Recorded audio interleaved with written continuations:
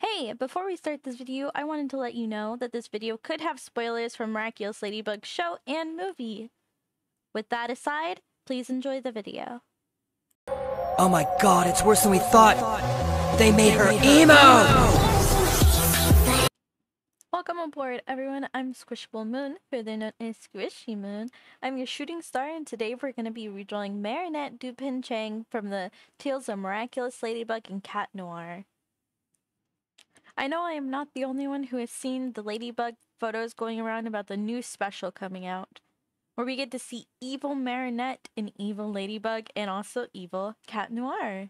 We get Shadybug and Claw Noir, I believe his name was. It's all because of a special that's going to be coming out where Ladybug and Cat Noir are the villains, and everyone's speculating that Hawkmoth may actually be the good guy. He may actually be the hero in this one. Pretty interesting stuff, to be honest. Though it does kind of feel like the company's doing this so they can give the community something they wanted, since everyone and their horse wanted to see Marinette get akumatized. And yes, she was almost akumatized a couple times in the show, but we never really had that moment where she was evil, per se, which I kind of wanted. The one thing that I wasn't expecting, however, was a goth or maybe emo look from Marinette. Of course, these may not be the official images. They've been going around on TikTok and I saw them. I'm pretty sure they are. But please take everything I say with a grain of salt. I am just here to talk about the show. I am definitely a fan of the show, but I do have a lot of things I dislike about the show, so keep that in mind when I'm talking about it. This is less of a redesign and more of me just wanting to draw Marinette as a goth or emo, specifically because the aesthetic is so different from her normal pink, kind of preppy style. She wears a lot of pink, and I feel like she's very much a preppy kind of girly girl. I don't see her being any other aesthetic other than girly girl.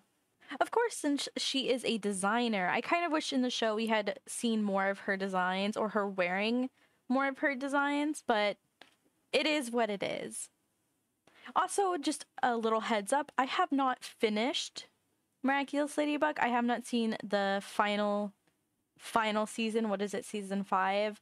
I stopped watching after I think season 4, some point, maybe beginning of season 4, because I got really tired of them teasing Adrian and Marinette like getting together. I was so sick of it that I was like, no, I can't do this anymore. I can't no more.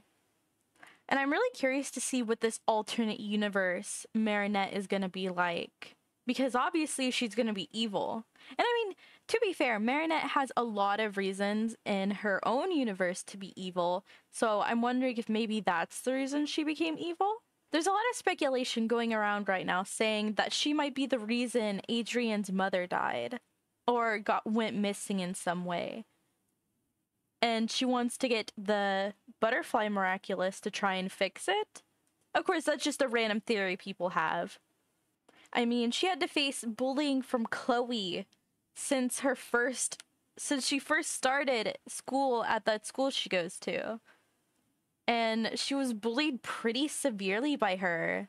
Not just her, but from her crush, because Chloe got Kim, which is the crush she had when she first started going to that school, to trick her into opening a box of spiders and falling into a pool that gave her lasting trauma. And I don't know about you, but if my crush handed me a box of spiders while we were on a date at a pool, and I opened it and got covered in spiders and then fell in the pool, I would be absolutely traumatized for the rest of my life. That sounds like an absolutely awful thing, especially for a teenage girl or teenage boy, any teenager to go through.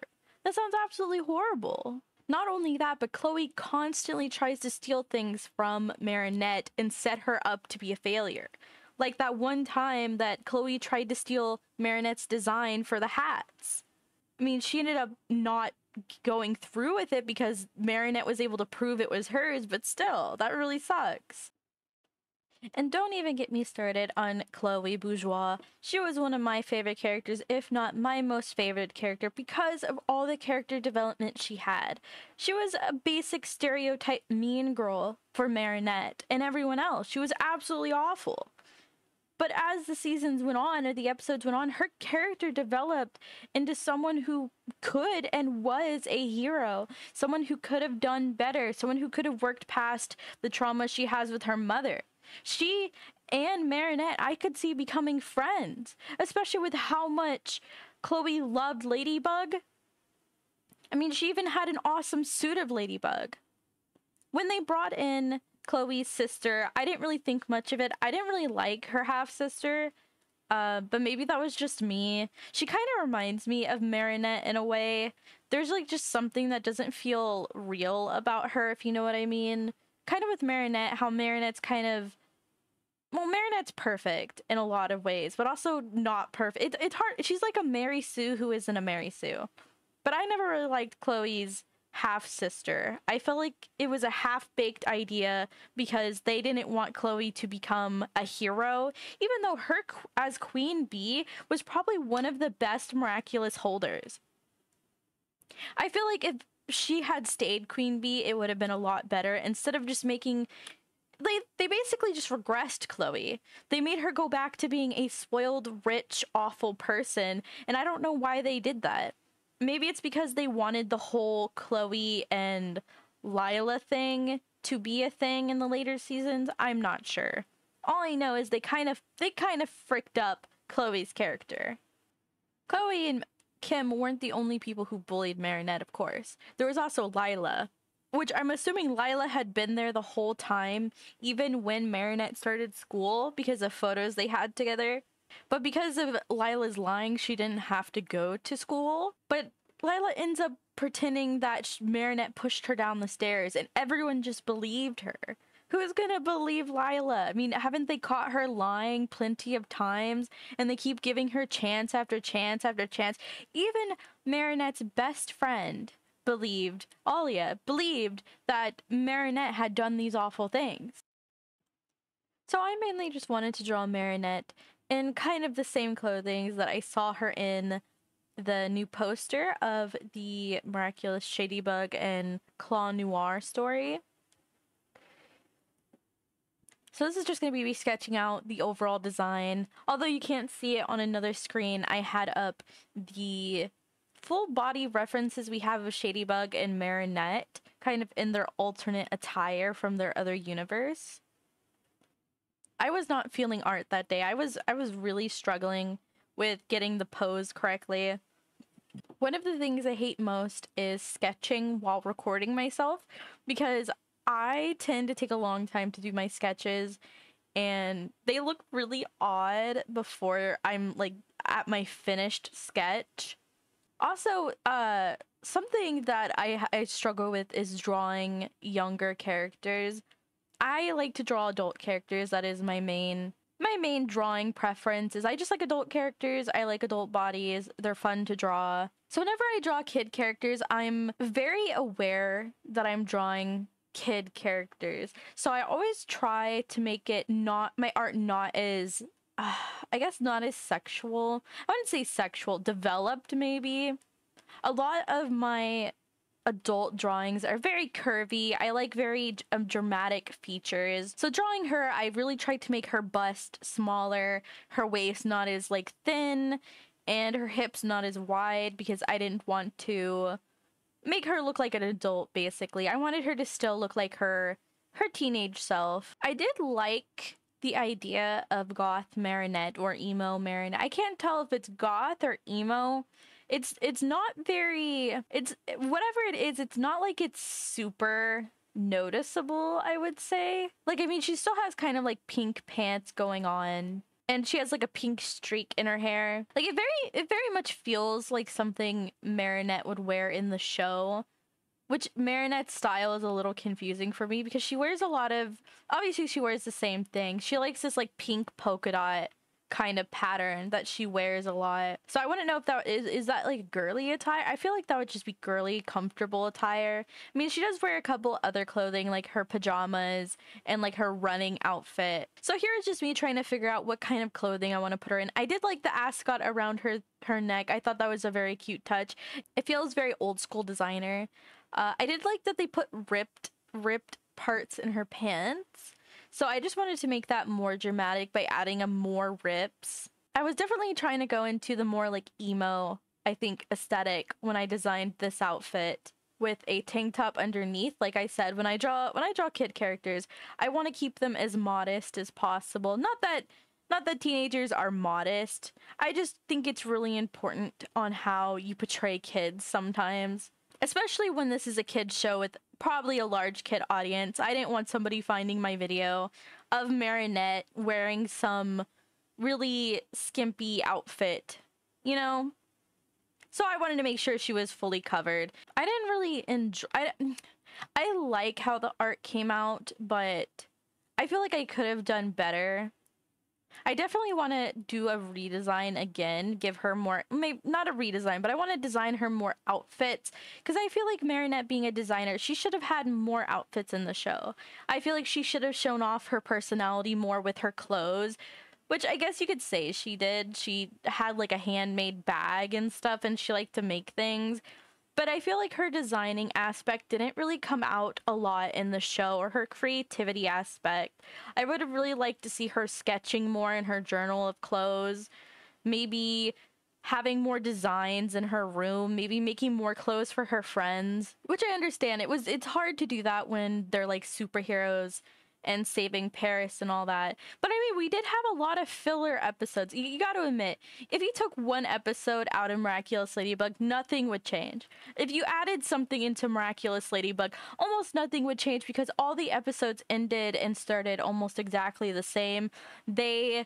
Somebody gets akumatized, they're probably at school, Marinette and Marinette and Adrian have to transform and become Ladybug and Cat Noir to save the day, and they always save the day because Marinette's like OP. She doesn't even need Cat Noir most of the time. And then they save the day, and Hawkmoth's like, get you again, you Scooby Gang, you know? It's like Scooby-Doo episodes. You take one out, it would not change a damn thing. One of the things that I really liked about this outfit I made her are these old Converse that I used to see people wearing at my school. I always wanted them, but they were like $100. I had Converse and they were expensive. They were like $60 each, and I was poor, still am poor. And I could only get those, even though I didn't want to ask my parents to buy me these $100 shoes, because I would feel so bad, because I mean, I feel like, what if I ended up ruining them or something? Which, I mean, they're shoes. They're gonna get ruined at some point, but I don't even think they make them anymore. I don't think they make these shoes anymore, which I'm really disappointed about, because now that I'm an adult, I really, really want them so bad. They look so comfy. Converse are by far my favorite type of shoe. I haven't bought any in a long time, just because they're still really expensive. But the next time that I'm gonna buy shoes, I'm definitely gonna get me a pair of Converse. By the way, this is all unscripted. I'm just sitting here drinking some water, staring at myself drawing this, and going, I wish I drew that differently, because goddamn. This is probably I've recorded myself drawing before. I stream myself drawing sometimes, but it just feels weird trying to draw a piece of art under a certain amount of time, because the longer you take to draw something, the more you have to like speed up the drawing on your program to get like an okay time lapse, because I didn't want a super long time lapse. Like, it's already long. It's like 29 minutes. It's almost 30 minutes of me drawing. And I mean, I guess I could speed it up a little bit more, but I have to talk during like this whole video, and I am not good at making conversation. I barely talk to people outside my house. Not to mention, I am still sick. I don't know if you could hear it in my last video, but I am still fighting whatever is wrong with me. So I was trying to think of what I wanted to do for her arms. Part of me wanted to give her the fishnets that she has in her official outfit, but I also kind of thought that maybe she'd look better if she had those gloves that people would wear that have like stripes on them. I think I end up giving her those in the end, and I feel like they look really good. I wanted to add lots of fishnets, but I was trying to be careful with the fishnets, because I feel like if you add too many fishnets, it doesn't look as good. I also feel like I could have made her face look better. Like, I could have made it look more like Marinette, especially in the design you'll see coming up. I feel like it doesn't look like her as much as it could have. Like, I definitely could have made it look more like Marinette. I did like her hair. I do like the hair that they gave her. It's just a little weird because it is stereotypical like emo hair where she has it like covering one of her eyes. But I mean, go off, I guess. It's but I wanted to give her more of an emo cut. So I remember when I was in school, the emo hair was definitely like you had really, really short layers on top. So at some point her hair kind of started looking like Karen hair, like a Karen hairstyle, and I was like, oh no, I've made mistakes. Karenette, I don't want that. I don't want Karenette. She doesn't need to be a Karen. That would be absolutely awful. Though I feel like if she was evil, maybe she would be a Karen. That would be pretty funny to see. And I cut it out, but I did want to draw her like alternate expressions, but I didn't want to. I did and I didn't. I was being lazy. I'm gonna be honest. This was mainly just me trying to like doodle. I don't draw fan art very often. I like to draw me and also me and myself and I like to draw my characters, you know? So it's very rare for me to draw things that I don't normally draw like this, but I mean, it's pretty fun. So on this, I think I ended up going with her having like a fishnet shirt underneath, like lots of layers. I feel like is a big part of like emo fashion. And of course I wanted to give her something on her shirt, so I gave her a broken heart because I feel like that's very emo. And I ended up putting it in the middle of her shirt just because a graphic tee. I gave her a bunch of little clippies in her hair because, yes, I did also have emo hair when I was in school. And the hardest part was training your hair to, like, stick a certain way. Of course, you could always, like, get your flattening iron and flatten it, but it was just a lot easier if you trained your hair. So a lot of the time you'd have to clip your hair to the side and then just, like, keep it there until your hair finally decided that it wanted to stick that way forever. Your hair would just like learn that you need it to stick that way. I also wanted to give her more bracelets, but I was too tired. Like a bunch of like emo band bracelets. This is just gonna be me drawing her again, but like in a different pose and like different style. I didn't know what style I wanted to draw her in. And like I said, I was having a rough day that day. For some reason, I kept drawing legs like way too freaking long. Like, I was just not having... I guess I was just being self-conscious because I knew that I was recording and you guys were gonna see my absolutely disgusting progress of sketching this. But I mean, it's whatever. So I did skip some of me doing the sketch art for this just because it was taking a long time and it was kind of boring. I didn't think you guys would want to watch me sketch the entire thing again when it's basically just like the same outfit. You didn't miss much, it was just me struggling to draw as usual, just struggling. In this one, I did give her back her blazer jacket because I do like her jacket. I think it definitely blends in well with kind of the weird aesthetic she's trying to go for. I do remember a lot of emo and goth kids wearing like types of jackets. Maybe her style is like alternate fashion. Maybe that's what it's supposed to be. I'm not sure. I don't know what style she's trying to go for. That show is crazy. Now the coloring was the part that I was going to be the most excited for, and I was mainly going to use the color palette that she already had on the poster that I saw of her. Obviously, I think Marinette's poster may be fan-made because I don't remember seeing an official poster of Marinette. I think the only official poster we have is of Hesperia right now. But I'm going to try to use mainly the colors that I feel like are Marinette colors. I went and copied a lot of Marinette's colors and added them onto my page so I can make sure to be using those. I wanted to give her a hair down option because I thought Marinette with her hair down was always really pretty. And of course we had to add the signature like pink hair. And then I ended up adding like raccoon tails in her hair because I feel like it's a very emo look. And I don't know about you, but if you ever saw old like 2010 like emo attire, they all for some reason had like the heartbeat monitor symbol on it. There was a lot of that going around, so I added that onto her t-shirt because I thought it would be funny. I kind of wish I added rips to her t-shirt, like on the bottom, like she had cut it herself. But I digress. Another popular thing was the checkered board on one side of your jeans. So I definitely gave her that. I guess I could have given her eyelashes, but I just realized I didn't. And of course we had to give her some dark makeup. I have a love-hate relationship with Miraculous Ladybug. Because I honestly feel like it could have been a really good show. I think it's an okay show. I love the idea of superheroes, and I love a lot of the characters. Like I said, I loved Chloe a lot. I also really liked Luca. I like how he had a twin sister, and I like how he was the son of a famous musician. His mom, who owns the houseboat, absolutely fantastic. I think she's a funny character. I think we should have gone in more on the backstories of the friends she knew in school. I feel like they had a lot of things on their plate that they were trying to do with the show, but just couldn't, and that's why they're coming out with so many short movies and specials. There were so many characters in her classroom that we could have gone into that I thought were really interesting characters. It felt like any time that they were needed, it was only to push the plot forward, which, I mean, fair enough, whatever. I just feel like a lot of the characters could have made the story a lot better, especially building up Marinette's relationship with her friends in her classroom. I feel like could have added an extra bond that we needed. I know that Marinette was supposed to be really close with Alia, but sometimes it kind of felt like Alia wasn't very close with her.